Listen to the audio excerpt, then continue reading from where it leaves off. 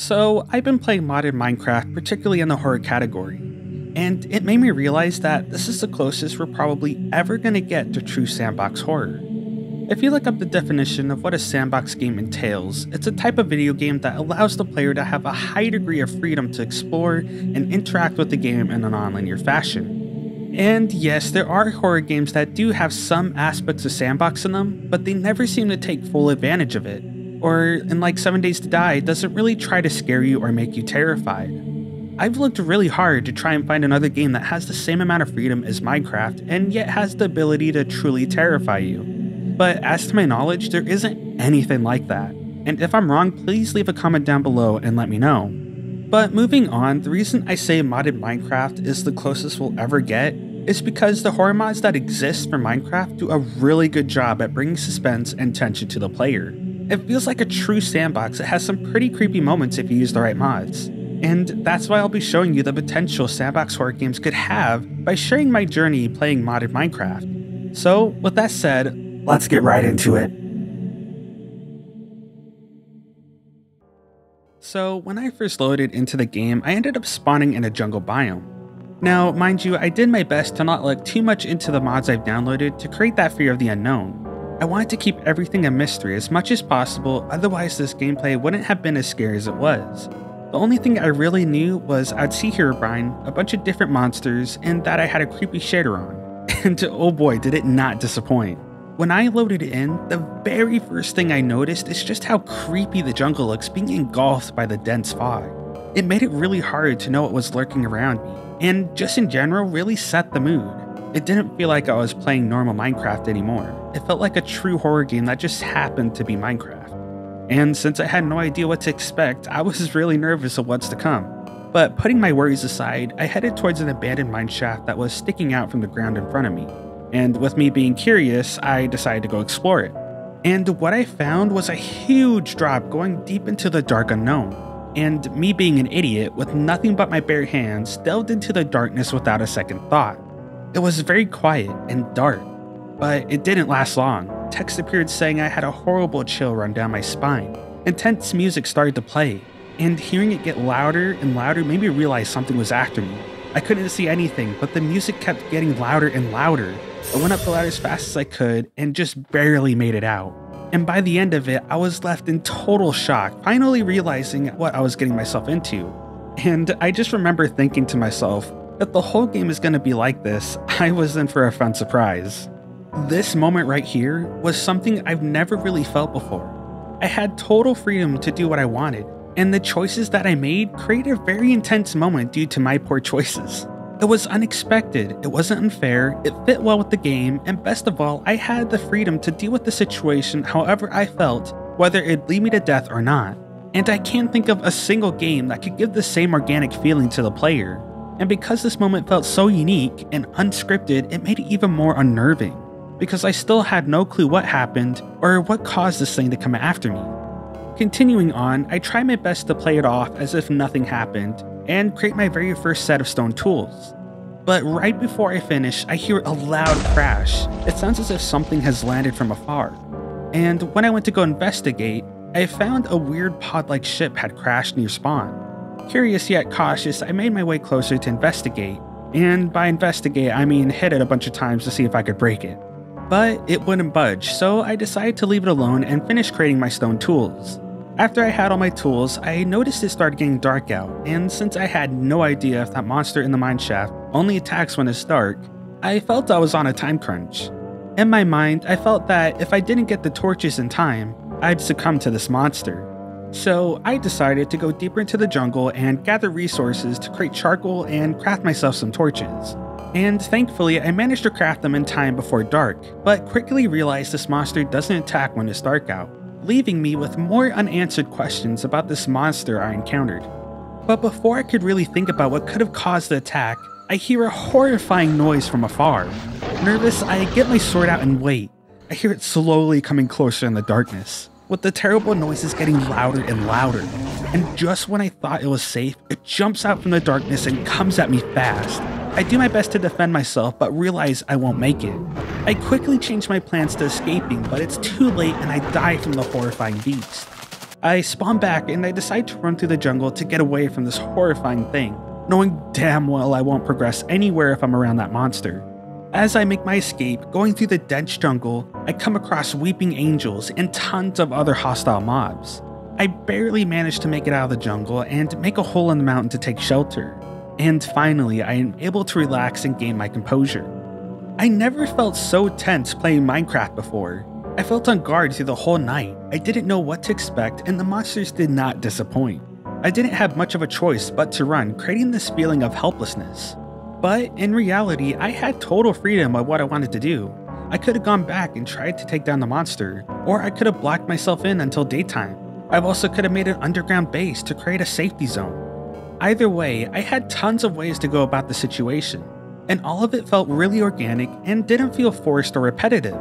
Hearing that monster in the darkened fog was horrifying. It sounded huge and scary. It left me imagining what this thing could have looked like. I was so tense that any sounds I heard that night felt as if it could have been a monster. It was the tensest part of the game and the most suspenseful, because I didn't know what to expect, and everything played in such a way that it didn't leave me much time to wind down and relax. I think the only thing that could have ruined the tension is getting killed too many times, because when you die you lose all your items. I mean, sure, you can try and get them back, but if it's around a strong monster, good luck getting it back without dying. When I was waiting for daytime, I was thinking how cool it'd be if there was a horror game where you had the same amount of freedom as Minecraft, but had to survive through horrifying monsters that could haunt you, stalk you, curse you, or just outright kill you. Each monster would have its strengths and weaknesses, and you'd use the resources from this horrifying world to build a base and create ways or solutions to dealing with these monsters. I mean, imagine the possibilities. I can't think of one game like that, and I couldn't really understand why no one has tried to make a game like this. But I soon realized why. And we'll find out soon as we go through my adventure of this mod pack. So back to the game, as I wait for daytime, I go and recreate my stone tools. And by the time I finished, the sun finally came up. And I took the opportunity to explore and find a good place for a starter base. As I explored, I came across an old ruined town and managed to find some pretty good loot to get me started. Continuing forward, I explored more and found another ruined building and decided to take shelter since it was getting late again. But that plan quickly became pointless because I soon realized that creepers are now programmed to blow up any block starter in the way of getting to you. There were tons of explosions and it quickly made a huge hole in the building, so I was forced to quickly escape and do the best to survive the night, because if I didn't, I would spawn all the way back to the beginning. As I continued, I found a weird structure that I'm sure was placed by no one other than Herobrine. It was an odd feeling knowing that I'm not the only one active in this game. For all I knew, he could have been watching me from afar this whole time. It gave me an unnerving feeling just imagining him appearing from the dense fog. But I shrugged that feeling off and managed to find a good place to set up my starter base. Using the wood around the area, I created a nice little house just big enough to get me started. I was, however, worried that it would quickly get blown up by unsuspecting creepers, which is why I decided to place torches around my base. While I was working on my house, I also had my very first encounter with Herobrine. It wasn't what I'd imagined. It wasn't a loud jump scare. It was almost like I wasn't meant to see him. And boy did it get me. It was basically a silent jump scare. He was watching me through my house, and when I finally noticed him, he swiftly disappeared out of thin air. It was a weird feeling, not knowing how long he was there for, and it made me wonder how many times I hadn't noticed him. It's an odd experience because I remember playing Minecraft alone, and there'd be times when I swore I saw something at the corner of my eye. But this time, there really was something staring me down out of my peripheral vision. It was a really good silent jump scare, and made me curious what other tricks Herobrine would have up his sleeve. But I continue on and plan to venture into a cave system to get some well-needed resources. When I headed over, I started to get nervous again because I had no idea what could be down in these caves. I didn't have a lot of good stuff on me, and I knew whatever was down there could easily kill me if I wasn't careful. So I went into the caves and made sure to be extra cautious. Thankfully, nothing too dangerous was nearby, and I used my torches to light up the bottom of the ravine just to make sure I wasn't going anywhere dangerous. As I made my way down, I realized just how empty it felt. There was some eerie background music, but other than that, it was dead. It was very odd, and I felt like something or someone was watching me behind my back. As much as I wanted to leave the ravine, I knew I had to continue to get the resources I needed. So I carried on and explored the depths of this horrifying cave. And as I was exploring, I realized just how foggy and dark the caves were. It was very hard to see without a torch, so I quickly learned that if I ever wanted to venture into a cave, I'd need to make sure I had torches with me. I also came across some camouflage creepers that blended in with the caves. It was very creepy and not something I was expecting. Other than that though, I didn't notice much of anything else during my trip. But I managed to safely get the materials I needed without dying, and that's all I could honestly ask for. However, I did get a really good jump scare from Herobrine. I turned around and there he was right in front of me and jumped into the screen, causing me to totally freak out while I was trying to escape the caves. Overall, my very first experiences in the caves was interesting. I felt the tension, the atmosphere was spot on, some of the encounters were interesting and caught me off guard, but there really wasn't much happening down in the caves besides the usual monsters in Minecraft, so I felt it was lacking a little bit. Eventually, I had to go down a second time to get more resources, and this is when problems arise. Anytime I'd stay in a dark area for too long, music would start playing, but would abruptly stop when I'd get into some form of light source. Now, on paper this doesn't sound bad, but this would happen way too quickly. I'll be trying to explore and I'd hear the noises again, so I'd have to quickly place down a torch even though the torches in my hand emits light. It'd be a very easy fix just to make the handheld torches count as a light source instead of when it's just placed. But even then, it got repetitive from then on. This shadow monster didn't come across as scary to me anymore, and started to get annoying, which is what you never want in a horror game. And at this point, I was a little worried about what my experiences would be with the other mods here on out, because I'd imagine they would eventually become repetitive as well. And this might be why there hasn't been a horror game with the sandbox mechanics like Minecraft. Maybe it's just too hard to balance the freedom of the player while also not making the scares feel repetitive. It would be hard to make encounters always feel organic since you have no way of knowing what the player will do in the game, since they have so much freedom. It's hard to create suspenseful moments when you don't have a lot of control over what the player does. But we'll get back to this idea soon. Back to the game, after I finished getting more resources from the cave, I headed back to my starter house and did some more exploring. And while I was looking around, I found a perfect spot to place my final house.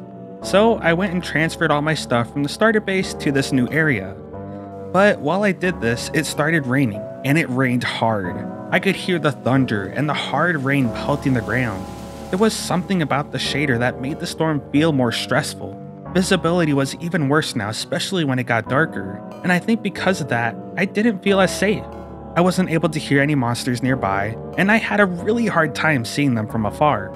It was a tense moment trying to move my stuff without dying because I had no clue something powerful and horrific would come by. At this time, I was still worried that the monster from the beginning that killed me would slowly make its way to where I lived, but thankfully that never happened. Once I finished transferring all my stuff, I finally got to clearing the area and building my base. It didn't take too long, and I managed to get myself a nice mineshaft next to my final house. One strange thing that did occur, however, that really gave me the goosebumps was when I turned around from mining out my mineshaft.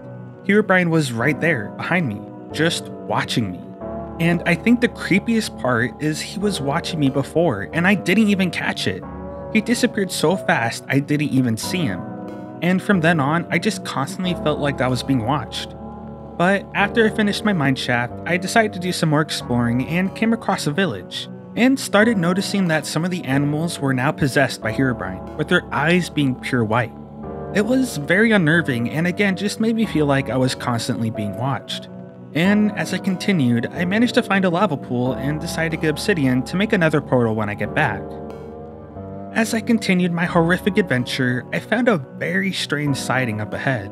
It was a forest without leaves, and some of the trunks had redstone torches on them, hinting that Herobrine was behind all this. It was so unsettling seeing it all, seeing the power Herobrine had over this world. And all I can say is that it definitely made the trip home far from peaceful.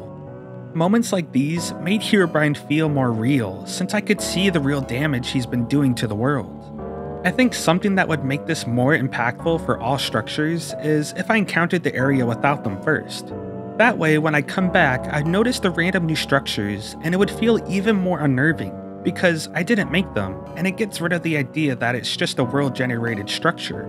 It would make Herobrine feel more real within this game. But continuing on, once I made it home, I made the nether portal and gathered gold nuggets to make a Herobrine shrine to hopefully aggravate him even more.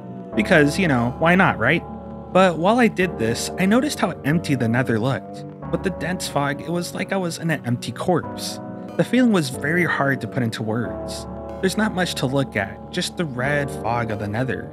And as I continued, I got attacked by a huge pig-like monster, and it totally caught me off guard, since I've never encountered something like this in the game before.